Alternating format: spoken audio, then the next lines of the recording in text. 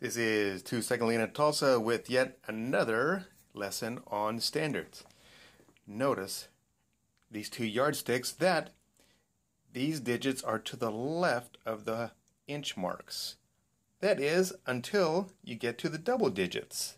And at the double digits, this one is still to the left, but this one straddles. So from one yardstick to the next, there's no standard there.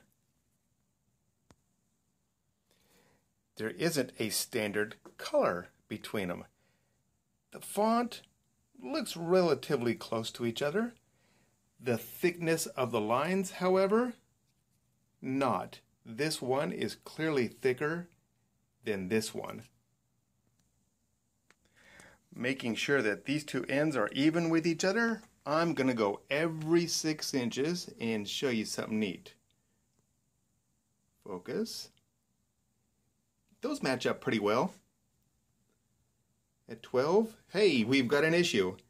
Why don't they match up? Shouldn't an inch be a standard no matter who uses it?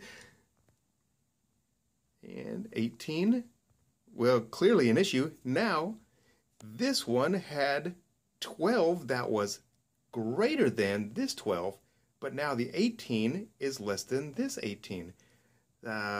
Something's not right. This 24 is clearly shorter than this 24, and by roughly a 32nd, maybe just a hair more. Get down to 30, and well, now it's getting longer. It's longer at 30 than it was at 24 relative to the other one, and 36.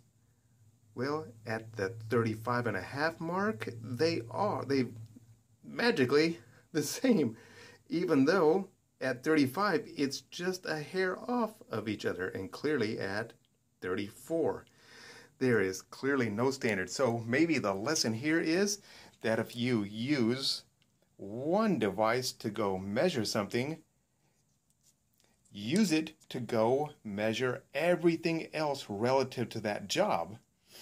But there's no guarantee that your measuring device is going to be standard to what somebody else is using if you aren't both on the same job. So if you're in one area and they are in another, and you're using two different measuring devices, you can have issues with your job. And this is 2 Second Lean at Tulsa, and perhaps enlightening somebody on standards.